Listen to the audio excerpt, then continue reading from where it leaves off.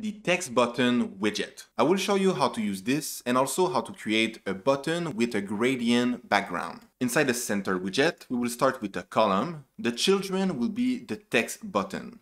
You can change the style by recalling the text button, .style from, and change the text style for font size 20. The onPress of the first button will be null, and the child will be disabled. You can see this button is not clickable. After, I will space this with a sized box 30, and I will create another text button, but this one will have an empty function. You can see that this one is clickable. And now, how do we create a gradient button? First, we create a sized box height 30, and then after we use the clip rrec widget. The border radius will be circular 5, and the child is a stack widget. Inside the stack, we use the positioned.fill, and we put a container with the decoration, box decoration, gradient, linear gradient. The colors will be 3 different kinds of blue. And inside the stack, we will also put a text button. You can see that this creates a button with a gradient background.